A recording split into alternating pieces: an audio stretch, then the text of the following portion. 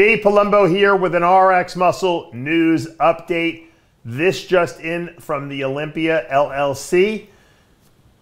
They made a rule change for next year, leading into 2024 Olympia.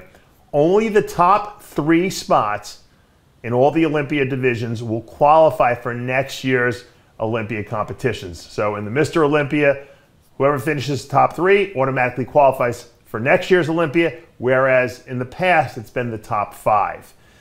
What that does is it basically makes more people have to requalify in the coming year for next year's Olympia, which should potentially increase the competitive aspect of these shows that we see throughout the year. Because, as we know, a lot of these shows are not competitive. We're not seeing the top guys in the sport competing during the year. They're kind of saving it up for the Olympia, or they might do the Arnold and then we don't see them again. Now it's going to make it so that they have to requalify. And to requalify, you have to actually win a competition. To win a competition, there's only so many competitions out there. You're going to have to really put yourself out there a lot more. You can't wait till the last minute where there's 2 shows left and then there's 5 guys that need to qualify, because 3 of those guys won't be on the Olympia stage if that's the case. So I think it's good. I think it's a good move. A lot of people have suggested that only the Mr. Olympia requalify and that everyone else has to requalify. I mean, that might be a future way they do it. I don't know. But for now, it's going to be top 3. Jake Wood put out this notification, the owner of the Mr. Olympia brand. He said he consulted with the IFBB Pro League, which is Jim Mannion, obviously, and they're both in agreement with the fact that top 3 now will be qualification spots for next year's 2024 Olympia, and that's going to take place in the Open, the 212, Classic, men's physique, and all the women's divisions.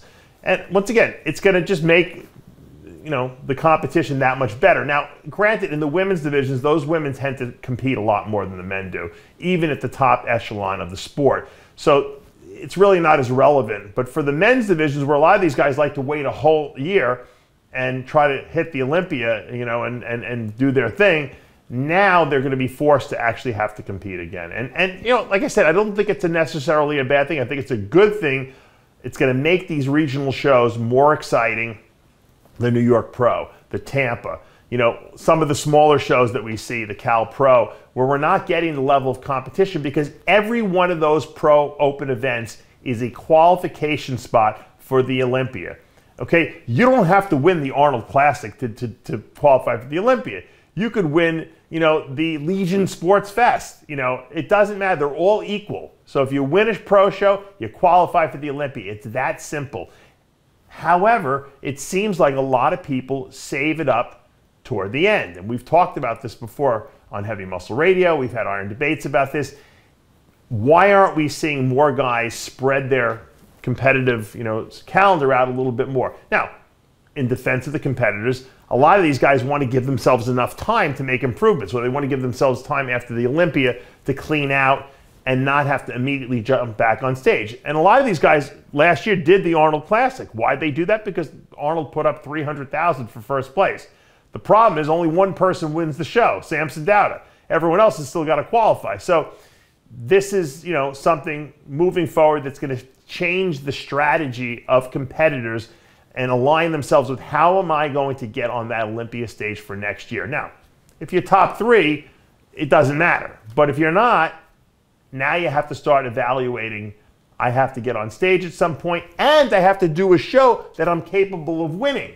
Not placing top 3, but winning. There's no point system anymore. Back in the day, it used to be top 3 at most shows, and then the Arnold was top 5. They don't have that anymore. You have to win a show.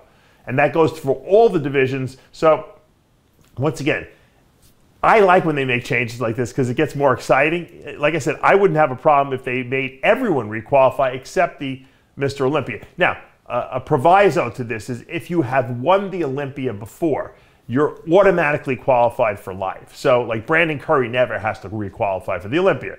Same thing with Big Ramy. Ramy doesn't have to requalify for the Olympia. He can jump in anytime he wants and do the Olympia. If Dexter made a comeback, he doesn't need to requalify. He's automatically requalified for life. So these are, exceptions to the rule, which everyone acknowledges as being, obviously, if you could win an Olympia title, you deserve that. You know, let us know in the comments below what you guys think about this new qualification system.